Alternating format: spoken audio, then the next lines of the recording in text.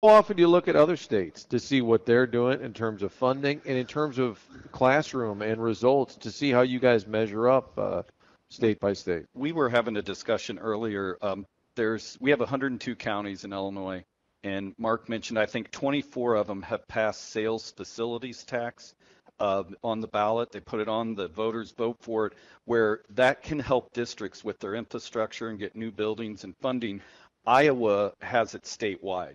So they have a sales facilities tax, which schools can tap into. It's about a 1% tax. So for example, in Sangamon County, we tried to pass it about 3 years ago, and it lost. And the revenue that we would have gained from that to help our facilities was about $30 million for about 10 different school districts. So sell it on the point that people that come to visit the Lincoln sites, that come to town, those are the kind of taxes that would go towards that fund. But it didn't pass. It didn't pass in Bob's area. I think, do you have in a couple? I have 2 counties where they passed it, one where it was unsuccessful. But when it comes time for them to vote, to give us more taxes, to improve the schools, and then you talk about these measures losing at the ballots, how frustrating is it to you as administrators and superintendents and leaders in these districts to see that happen, and how can you get through to the parents who pay the bills? I don't, just personally, my frustration isn't even necessarily with the taxpayers. It really isn't, because the way we're currently structured in Illinois, we continually have to go back to our local property tax owners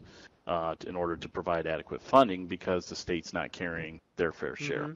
And so, is it frustrating if you are in part of a campaign at a district level? Yeah, they probably are, but I don't really get frustrated with the taxpayers, because they feel like they are carrying a pretty significant burden as it is on their local property taxes. But if you're effective in communicating that message to your local constituency, and they embrace what you're saying, then that's They'll get fine. the vote. So, Fortunately, in Madison County last year, we had one district that passed an increase in their education rate fund. It was a triad district, but unfortunately, Granite City did not.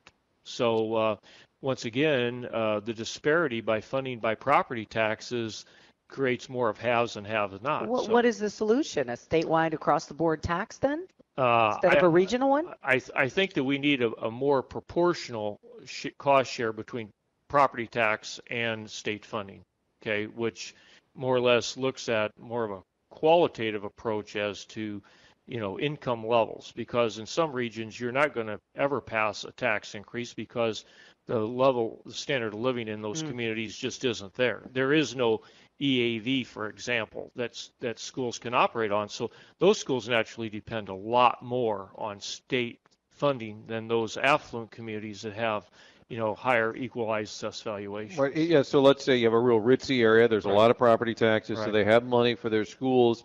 Do they get the same amount as a real poor area from the state, or do they balance it out? Do they try to, if you've got a ton of property tax money, then you don't need that state money? The foundation level right now in Illinois is $6,119. But it's being prorated. That's right.